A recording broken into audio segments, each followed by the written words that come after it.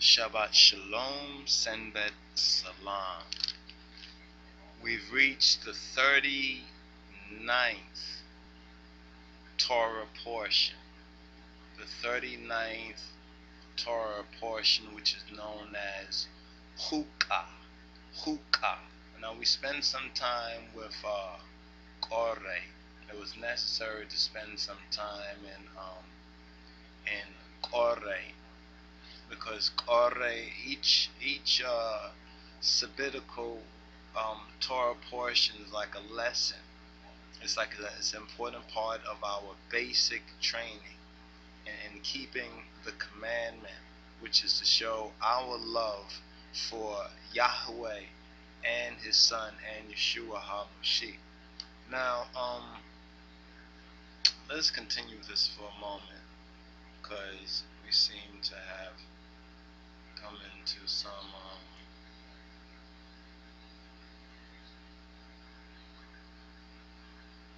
technical difficulty.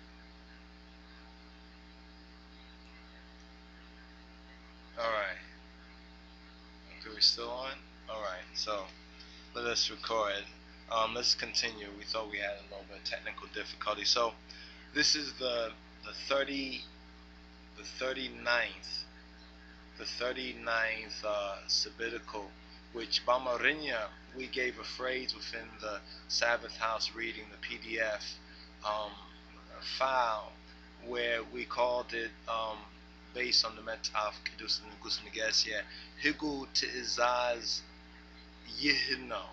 Now, this comes from the Revised Amharic Bible of Negus Neges of Kedamawi Haile Selassie, where in verse 2 of Numbers, Orit Ze Chulkwe Mi'raf Hasra Zetain,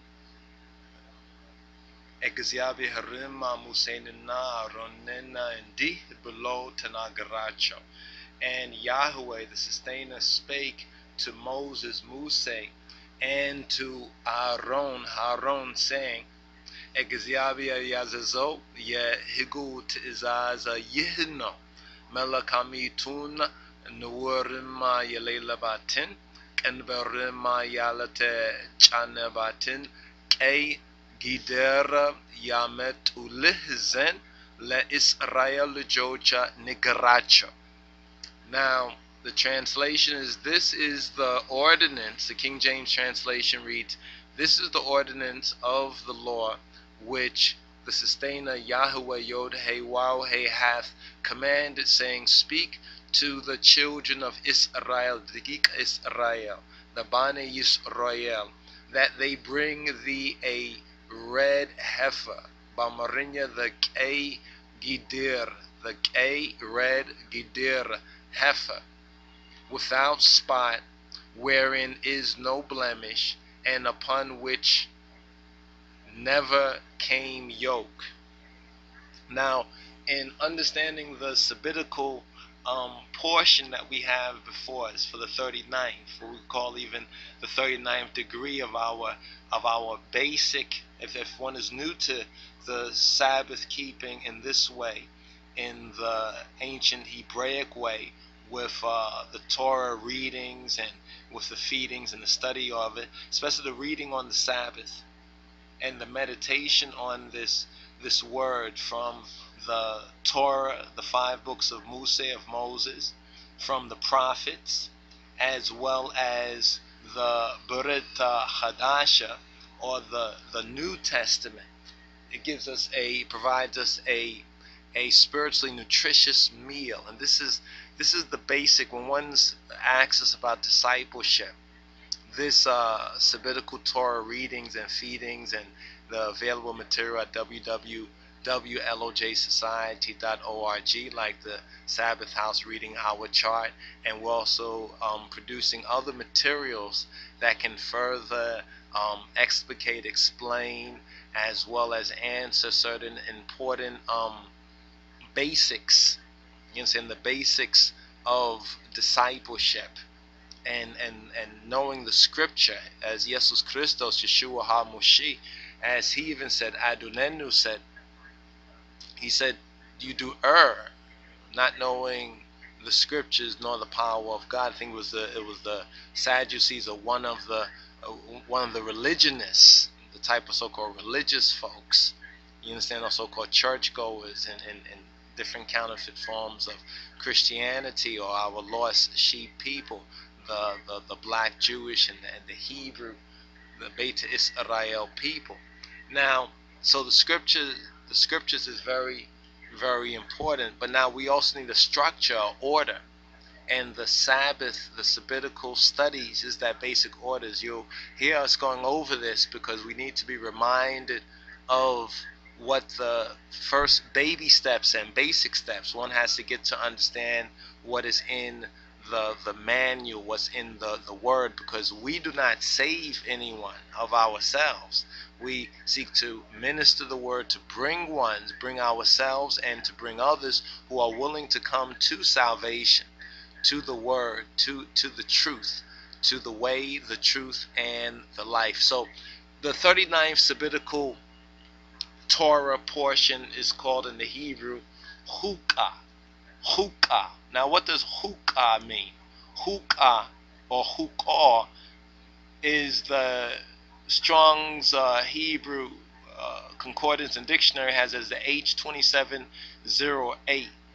And they say the meaning substantially is the same, means appointed, a custom, a manner or ordinance, a site, or a statute. Now, the precise word, Bamarinya, we gave a phrase, part of the phrase, Higu tIzaz yihno. But the exact word, the corresponding word in the Metaf Kedus of Haile Selassie, the Bible of His Majesty, in the Royal Amharic, is tIzaz. The word is tIzaz, and tIzaz means a command, means command. The command of the Higu of His law.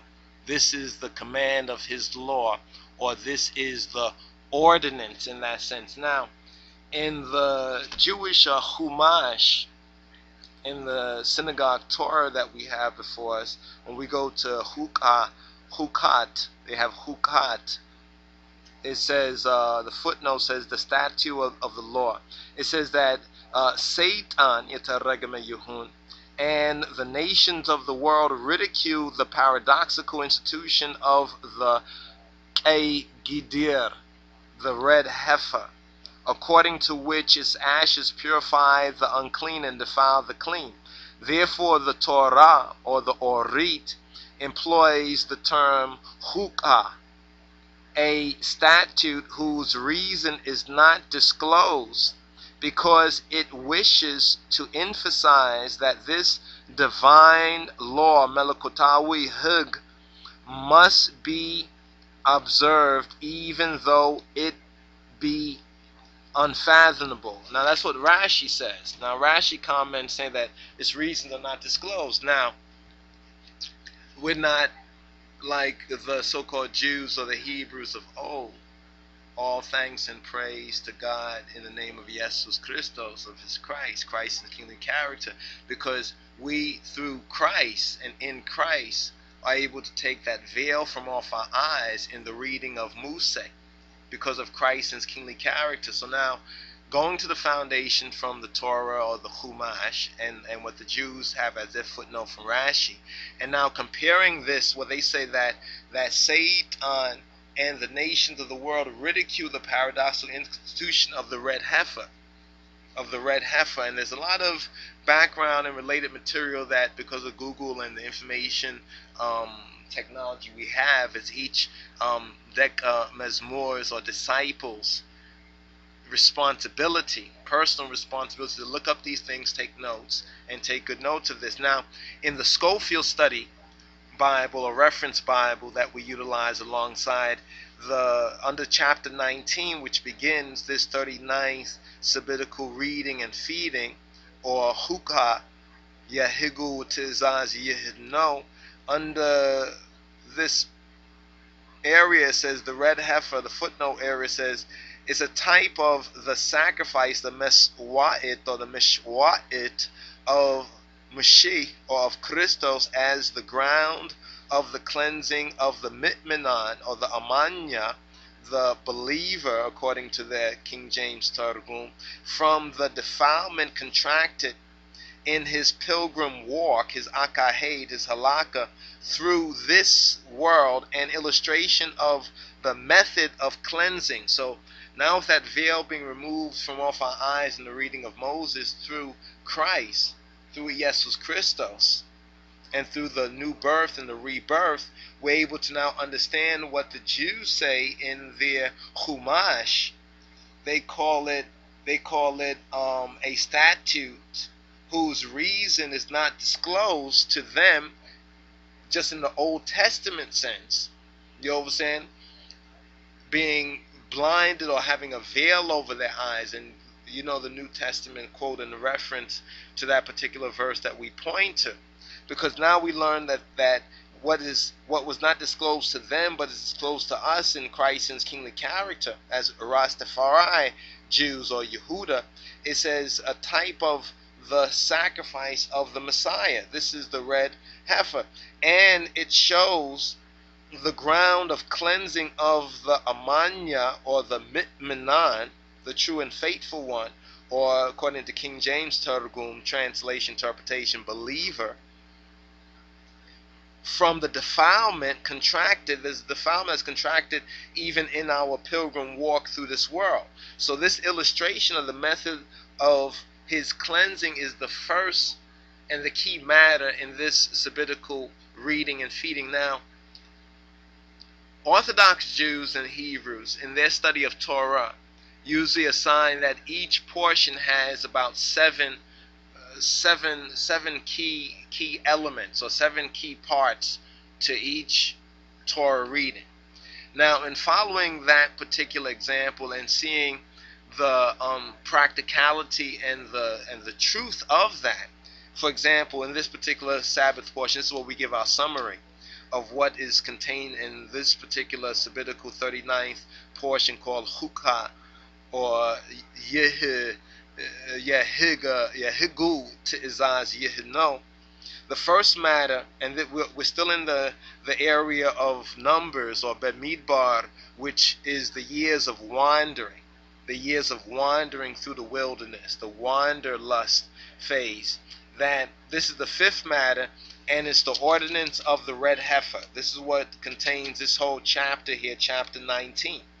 Then when we move to chapter 20, the years of wandering continuing, is the 6th matter, which is the death of Miriam. So we have 2 parts here.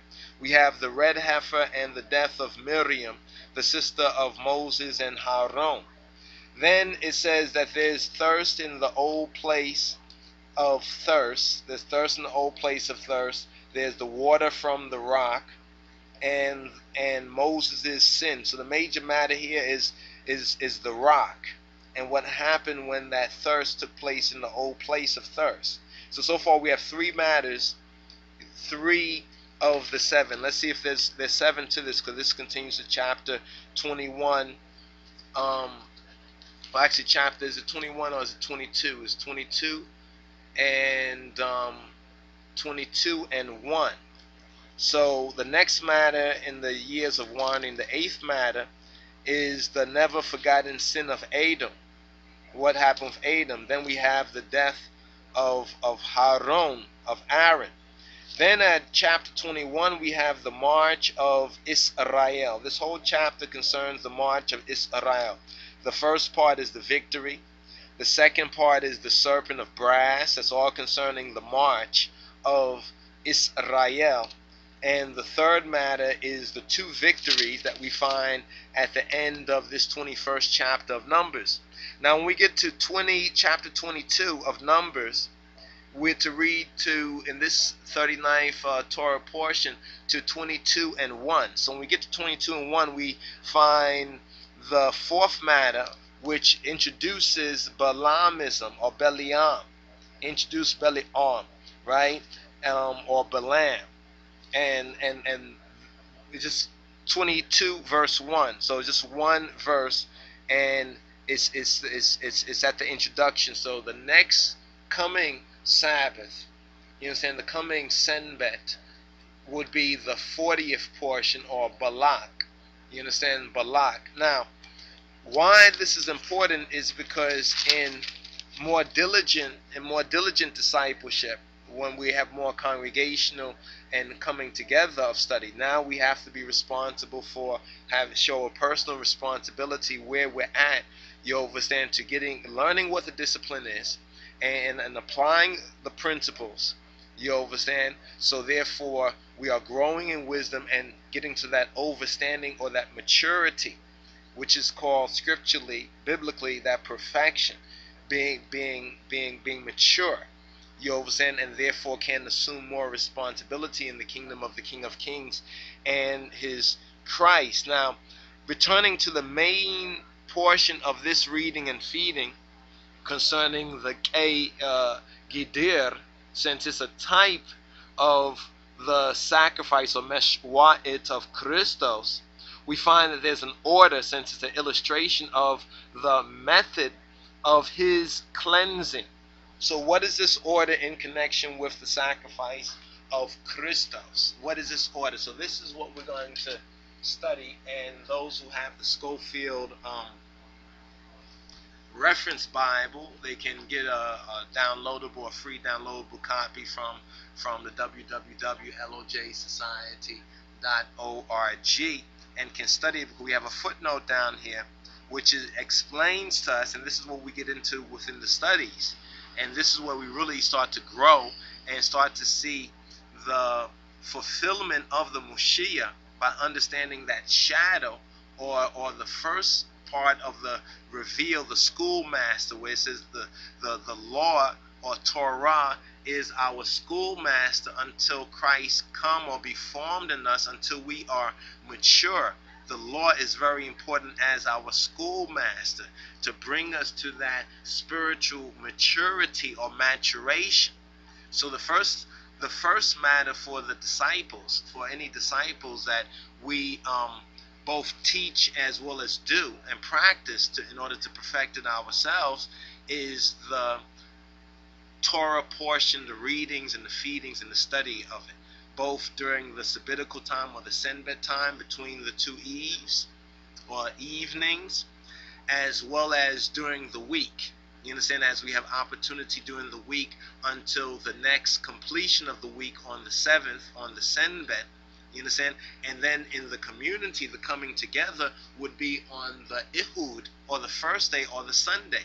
So in ancient Ethiopian, the Ethiopic church, they kept two Sabbaths, quote unquote, or two, you could say, holy days. One was the 7th day, or the Judaic or Hebrew Beta Israel Senbet, or the Sabbath of the Jews, as well as Ehud, which was called the Sabbath of the Christians. But there's a very important harmony to that order. So when one say, do we keep Sunday or Saturday? You understand? It's actually both, but first must be the keeping of the Senbet, and then is the coming together of the community after that day of rest. And this is a old and an ancient Ayud or Hebrew or Jew. You understand? Even going way back into ancient Tobia and ancient Ethiopia, before the Hebrews came out, or the Jews came out of Egypt with Moses, with Musa. Now, the Gidir, we need to study more on this Gidir, and we're going to take a brief pause for the cause. You understand? And we'll continue to understand, well, what is this type of sacrifice of Christos about, and what is the order, and why is this important?